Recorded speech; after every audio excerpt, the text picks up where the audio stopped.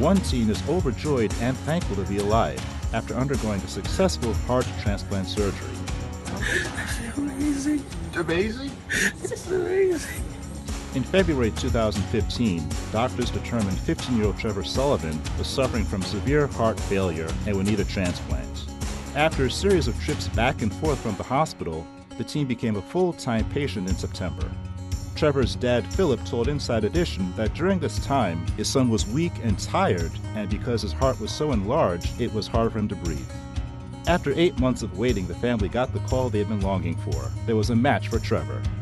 Trevor underwent the surgery the next day. As he was waking up from the life-saving procedure, his dad was on hand to record him. So happy. I've been waiting so long. I know, buddy. I know. So happy. It went perfect, baby. I can breathe again and talk. You feel good? You feel good? I feel amazing. It's amazing? It's amazing.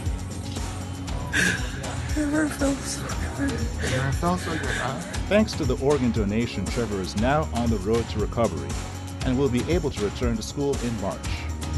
Never felt so good. To learn more about Trevor's story and to donate to help alleviate his medical bills, visit InsideEdition.com for a link and be sure to watch Inside Edition.